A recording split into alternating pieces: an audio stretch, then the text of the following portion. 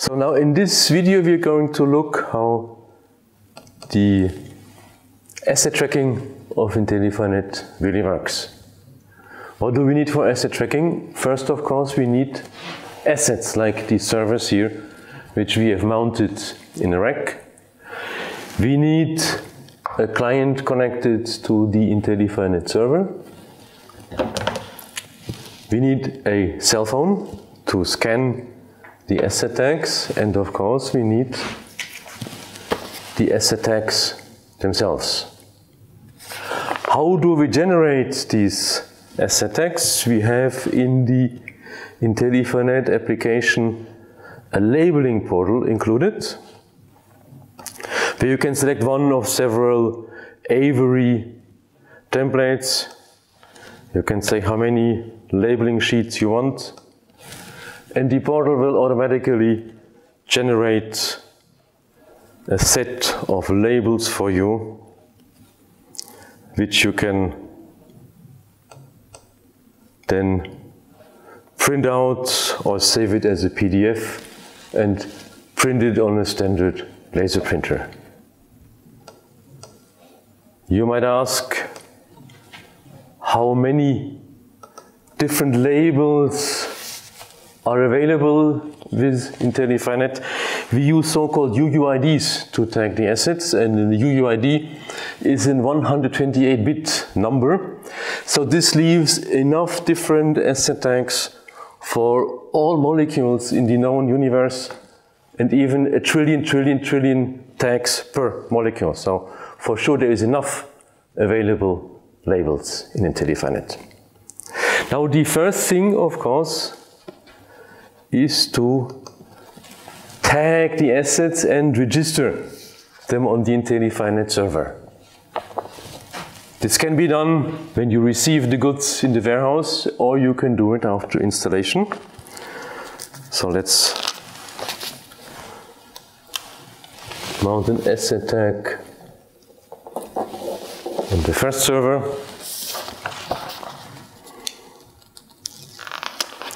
An asset tag on server number 2, an asset tag on server number 3,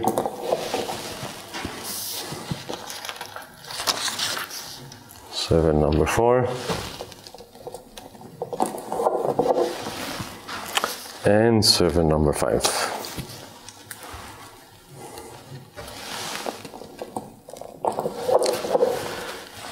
In the intelyPhy software, I have already built up a model which resembles these 5 servers. So you see here server 1, 2, 3, 4, and 5. Now let's register the tags here and put them into, associate them with the correct servers. For this we need our cell phone. We see here the tree view.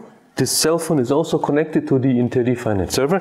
In the tree we also see the servers 1, 2, 3, 4, and 5. So let's move to the first server. We register the server by scanning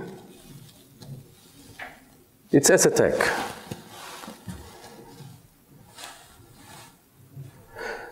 Server 2, that's the one here.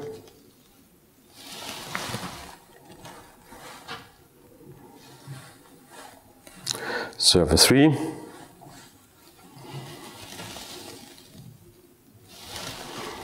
you see this just takes a couple of seconds for every server. Number 4,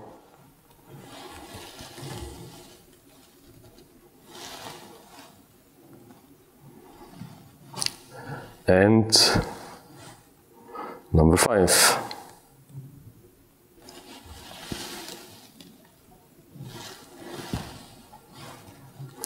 Okay, registration is done. The asset tag numbers have already been uploaded to the intelyPhy server. So we can, for instance, check them here in the quick details view. Here we have an asset tag, a different one here, different one here, different one here, and a different one here. Registration is now completed. The first application which we can do using the mobile app is to search for assets. So say if we want to have some information about this server. We are in the data center, we want to know how this server is called, its IP address, its technical data. So we can just scan the tag and we see immediately now server 1 sitting in U34 front.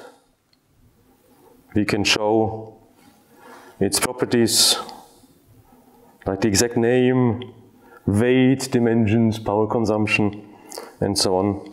And we can also locate it in the tree of in the tree representation of intelyPhy. Like here server 1, and we also see all the ports which are available on this server. So like this, now we have tagged each of these assets individually, and we can already locate them using the mobile app. Now let's do an audit of this rack.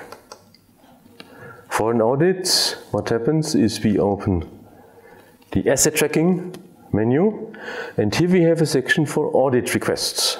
Let's have a look at the audit requests. Let's add a new one. We call this Demo Audit 1. An audit is just like an envelope. We have now to say what we want to audit within this audit request. So let's add a single rack. We see the entire tree infrastructure we have on the server. We are sitting down here, asset tracking, rack A01. Obviously we could also add other racks to the same audit, or we could add an entire data center in a single operation.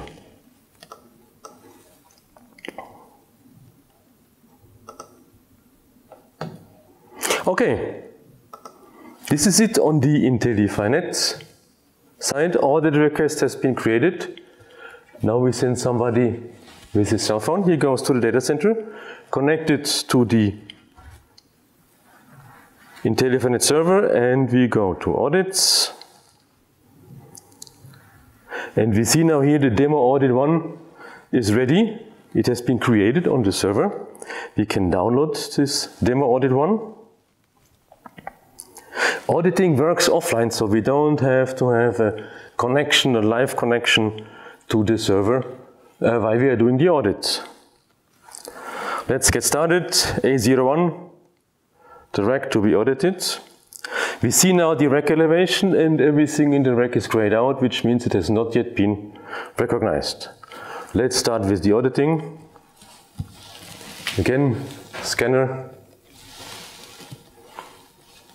First one has been recognized.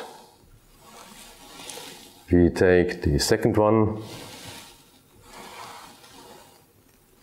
We can also do several audits with a single operation without having to confirm each and every audit.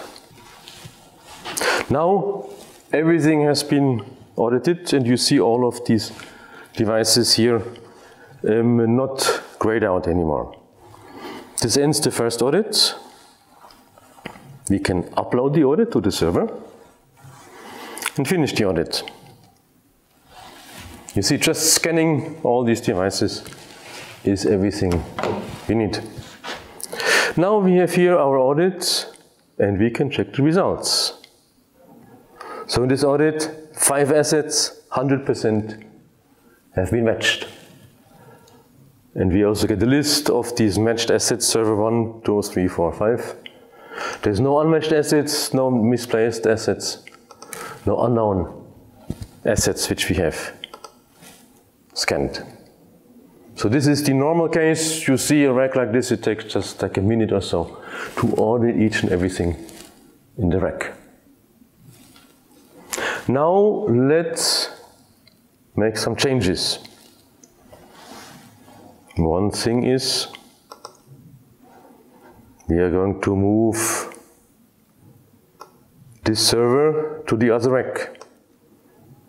So we change the documentation. Physically, this guy is still here. Another change we're going to make is we remove one server. Let's remove this one here and put the blind plate.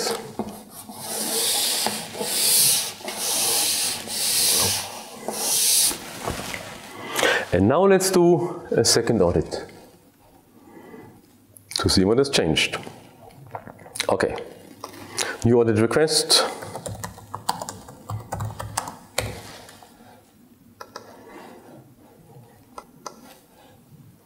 Now again we do the same procedure as before, moving to the rack to be audited.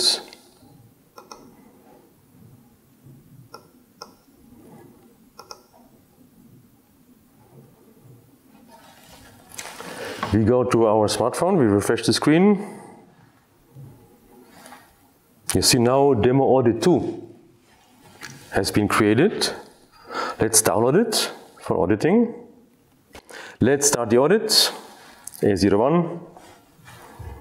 Let's start scanning. The first one we can scan is here.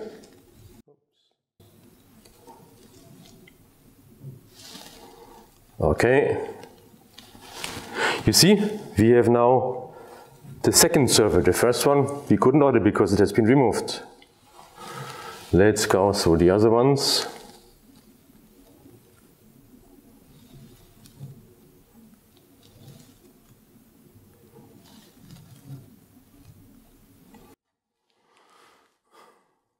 So, we are done. We can now add a note that this first server seems to be missing. For each audit we can add a limited number of notes. So let's note here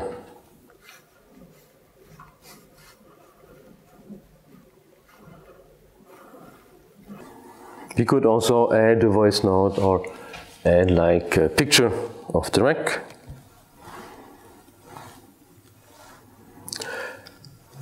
And now we are finished with our audit. We can upload the audit. It is finished here on the cell phone. And here we see now the results of our audit. And you see now here the differences. 3 servers have been reported correctly, like these 3. 1 has been misplaced, that's the one which I pulled over, like the one here I pulled over in the other rack. And 1 is just simply missing or not matched, which is the one here. And again we can also get all of the details, the matched assets, server 2, 3 and 4. The unmatched one, the missing one, is server 1, which has been covered by the blind plate. And the misplaced one is server 5. If we want to know where the server 5 is, we can just open the rack to see where the server is in the documentation on the intelyPhy server. This concludes today's short demonstration of the asset tracking functions built into intelyPhy.